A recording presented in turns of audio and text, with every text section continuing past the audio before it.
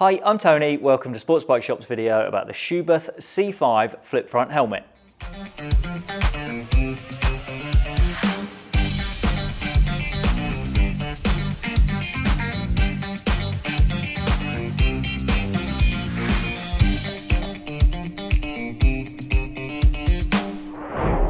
We've been waiting quite a long time to get our hands on this lid, and I've had this fully finished production model Schuberth C5 for a month now.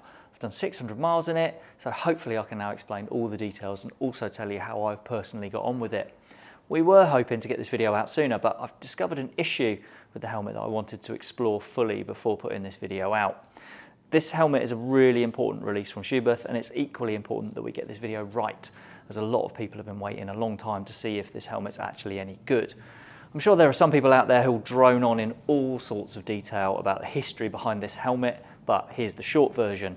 Schuberth brought out their C4 flip-up touring helmet a few years ago, and obviously they thought it was great, but not many of us riders agreed, and Schuberth had no option really but to go back to the drawing board.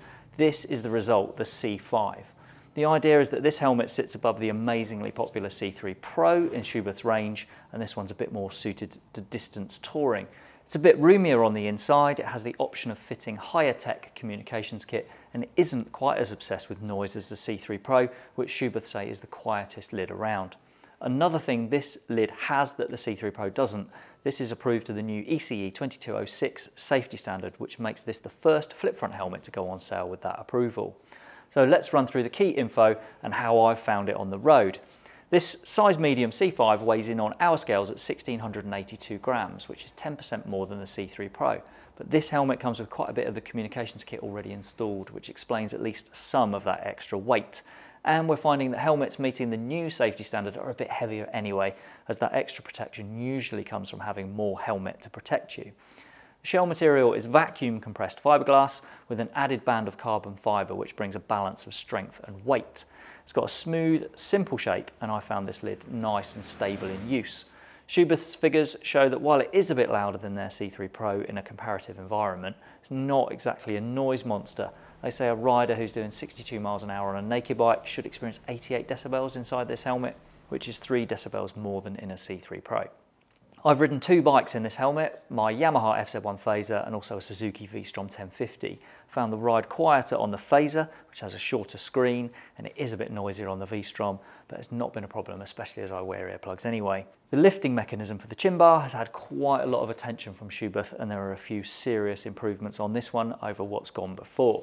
Still releases on one button at the bottom of the chin bar, just here, but when it gets to the top, it now rests a little more solidly into position than other Schuberths. Now you can also lock it into the raised position with this red switch on the side. This helmet is dual homologated, so it's legal to ride with the chin bar pulled up like this if you want, and this is Schuberth's first dual homologated flip front. As far as I understand it, flip front helmets now will have to be dual homologated to pass the new 2206 test, but we'll see how that turns out as more flip fronts passing that new test start to appear. The chin bar also locks back down in a more reassuring way than, say, Schuberth's C3 Pro. The closing mechanism is made completely differently on this lid, and it does close more solidly with a more pronounced click that really lets you know it's shut. There's more to this as well, and this bit's really clever. If you've got the visor partially up when you lift the chin bar, the mechanism will leave it partially open when you bring the chin bar back down again. So there's quite a lot there that's quite a bit better than what's gone before. So let's move on and look at the ventilation. The C5 has 2 chin vents, and there's both an inlet and an exhaust on the main helmet portion of the shell. This rocking shutter at the top of the chin bar, it's what Schuberth call the visor vent, scoops air in and then sends it up through the top of the chin bar and to the inside of the lid. And then the lower vent cover slides down to expose 2 holes that allow air to flow through to the mouth area. There's a mesh foam filter in there which traps bugs and debris without stopping the air flowing through, and that mesh insert can come out for cleaning or replacement if it gets really grubby. These vents were both fantastic on my Phaser. I could hear and feel a really healthy flow of air through the upper scoop and also a good amount through that bottom one. Behind the taller screen of the V-Strom, they weren't quite as effective, but I could still feel and hear air flowing through there to keep the interior of the helmet fresh. A good thing about the bottom one as well is that you can leave it partially open if you just want to let a little bit of air in rather than having the full flow. The vent up top slides back, and again there are two holes leading down inside the helmet. There's a mesh in there again that stops bigger bugs getting through, and this shutter can be left half shut if you just want a little bit less airflow. And that vent cover, the whole thing here, can also be prized off to let you clean underneath there. So air that comes in through the top can travel through channels in the EPS impact liner, and then there are two escape routes for that air as it comes in. The first route is for it to travel between the EPS and the shell, which allows air out at the back of the neck through this mesh section on the neck roll. But there's also an exhaust vent in the back of the shell now, which helps more air escape than you got on previous Schuberths. That top vent on here is the most effective I can remember from any helmet I've worn. Loads of air flows in, and I can feel it streaming around the inside of the helmet, especially traveling down either side of my temples. So the visor on the C5, it's similar to Schuberth C3 Pro, but it's better. It's deeper and it gives a better field of vision. It still has these turbulators on top, which stop wind catching on that top edge and then making a whistling noise. Changes really easily too. There are two levers that you push forward, and then you rotate the visor back and it just comes off, and then reverse the process and it's back on. And it feels like it's more securely attached to the helmet than the system on a C3 Pro. It lifts and lowers with twin tabs. That's one on either side, and that sort of thing can be handy in traffic, as sometimes you want to be able to lift the visor with your right hand rather than your left. It has 1, 2, 3, 4, 5 stages as it lowers, and then it lands in what Schuberth call the city position, which leaves a bit of space around the bottom for air to flow. Then you give it a firmer push and it clicks shut. One of the big upgrades on this helmet is the pin lock. It's a max vision insert and it's a pin lock 120, the most protective available. Schuberth doesn't have a great record with anti-mist inserts, it has to be said, and it was one of the issues that struck the doomed C4, but they've gone for the top grade insert this time. Still though, I can't stand here and tell you with 100% confidence that fitting that superior pin lock has fixed the visor issue. I've had problems with moisture inside this helmet, which is why we delayed this video, so I could spend more time on the road to try and get to the bottom of the issue. In bad weather, I've ended up with water on the pin lock insert, on the inner surface of it, which I believe is down to a massive buildup of condensation around the outside of the insert on this part of the visor here, where it's not actually covered by the pin lock. And that water, I believe, is eventually running onto the pin lock. I had some mist form between the visor and the pin lock as well, which meant riding with this visor vent open to get some air in, and opening that stopped the misting on the inside getting any worse. But it means there's the potential for water to get in through that vent, and I have ended up with a sprinkling of water on the inner surface of the pin lock around the nose area. When that's happened, there's been a slight pool of water around the nose part of the lid just here, and I believe that water's been sprinkled onto the visor by air that's flowing through that vent. I've tried this helmet with two different visors, each of them with a pre-installed pin lock. The first visor was the one that was supplied with the helmet, which comes with the pin lock fitted to it anyway. And then when I had an issue with that first one, I told the UK importer about it, and they sent me a second visor, again with the new pin lock pre-installed. And the second visor did the same thing for me as the first one had done. It started to mist, I opened the visor vent, the misting didn't get any worse at that point, and then after about an hour and a half of riding, I had moisture inside the visor and on the inside of the pin lock. I'm not saying this would be a problem for everyone, and I can only tell you my experience of it. I suffered this while riding the Suzuki V-Strom 1050, sat behind a big screen, and the conditions were pretty ropey, as all of my riding in this helmet was either done in late December or early January, so it was very challenging weather. If you go on and buy a C5, I hope it's different for you and that you can come back here and make a comment to say, mate, what the hell are you on about? For me, it's a shame, as I can genuinely be complimentary about pretty much everything else on or in the C5.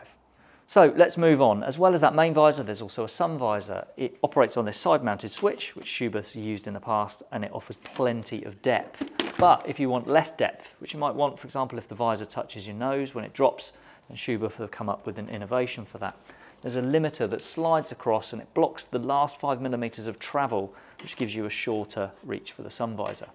Like other Schuberths, that sun visor isn't anti-mist coated. Schuberth are more concerned with optical quality of their visors, and they don't want an anti-fog coating because they say it will get in the way of that optical clarity. So let's move on to the interior. As usual for Schuberth, a lot of thought has gone into this. A lining is made up of 7 parts, which brings in loads of options when it comes to custom fitting. There are 2 cheek pads, 2 temple pads, there's a top pad, a front pad, and a back pad. All of those are available as optional upgrades in a range of thicknesses, which helps you make the fit perfect for you. And because there are so many parts, Schuberth say that means this lid can be tuned not just to suit different head sizes, but also different head shapes. The cat's ears from the C3 Pro are back too. Folding these out puts a block over the air inlets for a warmer ride in winter, making absolutely sure no air can get through. And then if you fold them back, you can get an uninterrupted flow of air in the summer. That lining is made using a fabric called Interpower, which helps small amounts of air circulate by the skin, stopping moisture building up. In my 600 miles with this helmet, I found the lining nice and comfy. It's not as plush perhaps as a C3 Pro, which has a more velour type finish, but it's still very supportive and comfortable. As for the head shape, I was lucky and this size medium fitted me straight away, and I didn't need to fit any new pads to try and tune it. My head is as broad as it is long. It's what's known as a round head shape, and this helmet suited that quite nicely. I'm probably stating the obvious when I say the lining's fully removable. It'd be hard to replace a lining if it wasn't fully removable, but it is a bit of a fiddle to take it out and put it back in. It's got twice as many parts as a normal helmet liner, and it takes about twice as long to remove it and refit it. Thankfully, that's not something you need to do too often, and once you've worked out where everything goes, it is pretty easy to do. It's just a little bit fiddly and a bit time consuming. The final thing to talk about with the liner is the strap fastener. It's a micrometric buckle, which I'm sure it's exactly as you would expect with the flip front helmet. Schuberth's anti-roll-off system is there too, so two straps go from the chin strap to these rivets at the back of the shell. They give extra security, those straps, that the lid won't roll forward and come off your head in an accident. It's a bit easier to fit the helmet lining around these straps on this helmet than it is on previous Schuberths, and the straps are now fixed to the buckle itself, so there's absolutely no chance of leaving them disconnected when you refit the lining, which is something I can't say about Schuberth's C3 Pro, for example. Another nice bit about Schuberth's that they've kept with this helmet, this chin cover does up with Velcro before you fasten the strap over the top, which makes it easier and more comfy than it is on most helmets. So normally at this point I'd show you if there are recesses where intercom speakers fit. Well, in the C5 there aren't just recesses, you get speakers in there too. The C5 comes with half of an intercom already in it. As well as the speakers, there's the antenna for the comms and FM radio that are pre-installed. All you need to do is add the control module, battery and microphone, and you're off and running. The official integrated intercom for this helmet isn't available as we record this, so unfortunately I can't tell you how well it works. It's going to be a high-tech solution that's the equivalent to Sena's 50S, so it'll have mesh capability to let you communicate with big groups of riders. Price will be up there to match that tech spec, and it'll be about £350 for that unit.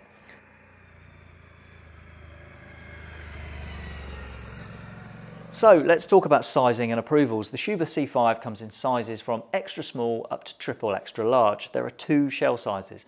The smaller of those two shells covers every helmet size up to and including large, and then the bigger shell covers all of the sizes of extra large and above.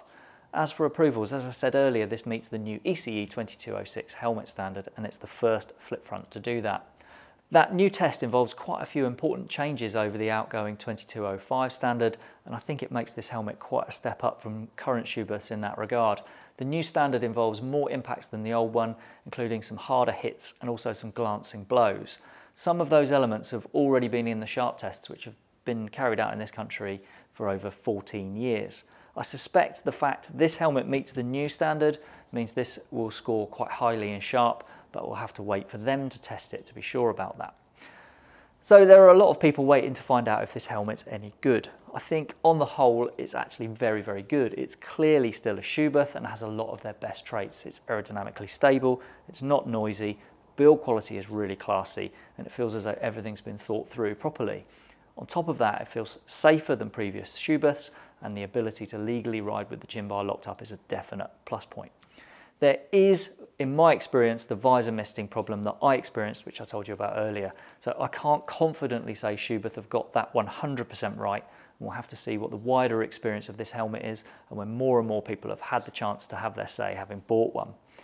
In my opinion, other than that issue, the C5 is a proper top-grade flip front helmet. The price is about right for a top-spec flip. It's launching at £500 in plain colours like this and £600 for a graphic. That puts it on a par with Shoei's Neotech 2, which is clearly its main contender for the title of top flip front helmet.